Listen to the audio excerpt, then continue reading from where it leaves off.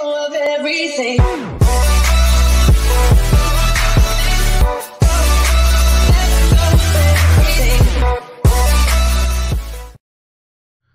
Yo, what is going on, guys? This is your boy LT or Lego Tune. I'm bringing you another video today.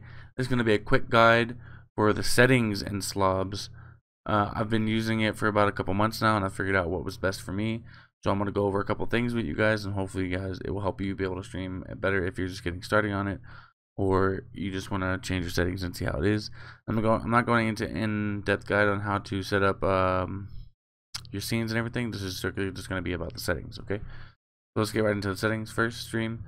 You want to go to whatever streaming you are, whatever server is going to be closer to you, and then your stream key on that. So output, here we go. So it's going to be on simple, and you're going to have two options here. So I'm going to go over each option.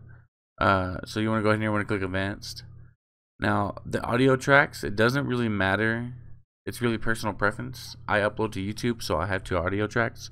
And the reason being is if I'm playing music and a video game, then on stream, and I get a good gameplay, I can take that, cut that gameplay, put it in there, and remove the second audio track, which would be the music, and upload to YouTube, because you know YouTube's pretty anal about their copyright. So that's why I use two. So now here is the two options I'll give you. You have X24 and NVIDIA. Basically, it's what it is. I'll go over both of them as quick as I can. I'll try to go slow so everyone understands what's happening. So I personally use NVIDIA because my processor is old, but it doesn't matter. So we're going to go over the NVIDIA first, and then we'll go over X24. So on NVIDIA, you want to use streamer service server settings. Sorry, you want to use a constant bit rate. Basically, a constant bit rate is it constantly pushes out the same bit rate to your stream and not different bit rates to make some part of your stream blurry or more pixelated than others. That's basically all it is. On your bitrate, I would go to the speedtest.net and figure out what your upload speed is, and you want to use about a fourth of that probably.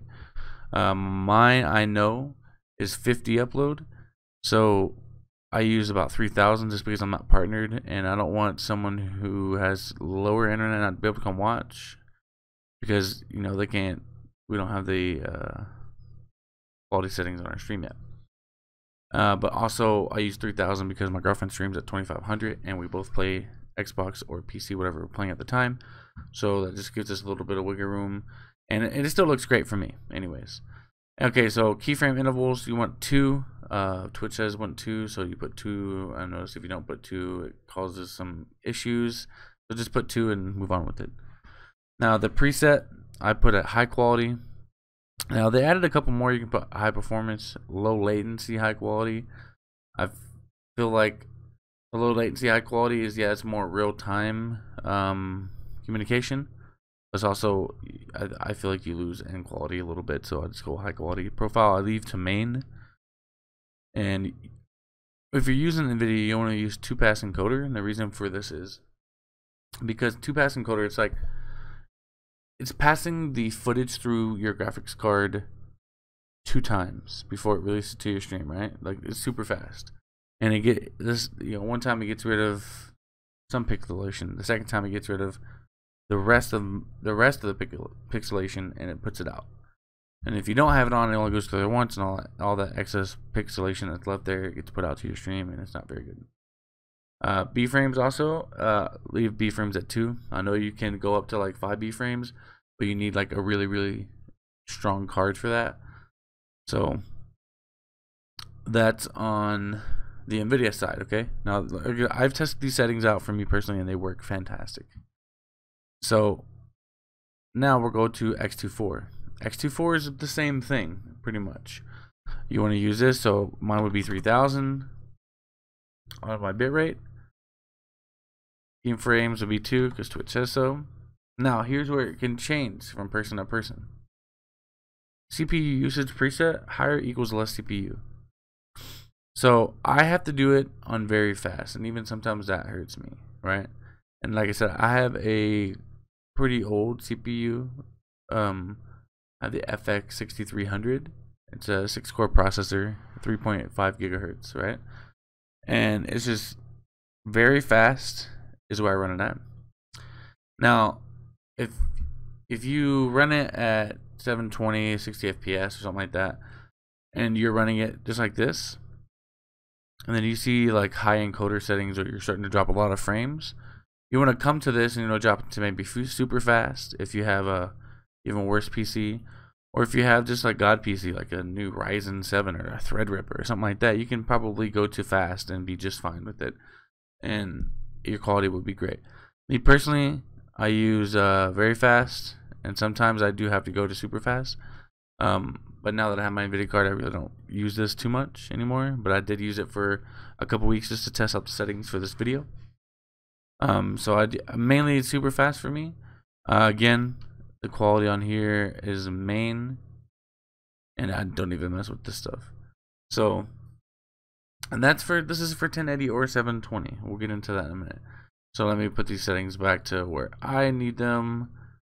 So 3000 for me. 2 preset, high quality, main, best coders. Okay, all right, that looks good to me. So moving on from that, you want to go to video settings. So whatever your base canvas is, whatever your screen is what you want your base canvas to be. I have a 1920 1080 screen, so that's my base canvas. Now, depending on what you want to stream in, this is what's very important. If you have a good enough computer to stream in 1080, you don't have to downscale, right? I unfortunately do not, and people wouldn't be able to watch my stream if I streamed 1080 because it looked like crap, and yeah, it wouldn't be good. So you want to downscale. Most of the time you want to downscale to about 720, right? Because it's still HD. It's nice. Okay, what happened here? Okay, there you go. 720. Now, downscale filter, you'll want to try to use 32. But if you're using NVIDIA or X24 and you're downscaling to 720 and you're still having problems, one thing you can do is come to this and change it from 32 to 16. And there's literally been a couple times where I've done that one thing and the stream went smooth on from there. So it's just something you have to play with yourself.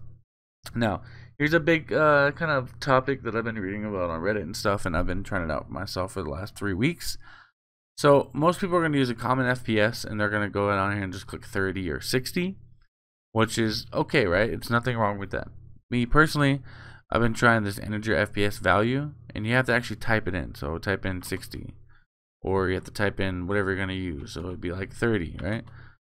And so I've felt like it's made me lose less frames. Because in a stream, I usually lose about 0.01 frames. I usually lose about anywhere from 100 to 150 on a good day. And that's every stream. But since I changed it, I've lost maybe like 20, 25. And on a bad day, I'd lose maybe 1,000. And on a bad day with this setting, I lose maybe about 600. So it's for you to decide. Those are the settings I wanted to give you guys. Like I said, this is pretty awesome. Go check it out for yourself. And hopefully you guys enjoyed the video. If you have any questions, just let me know in the comments below. And if you want to see an in-depth guide on setup and how to do the Streamlabs for hosting and your follow alerts and all that good stuff, just let me know in the comments below. And as always, guys, I will see you in the next motherfucking video. Peace.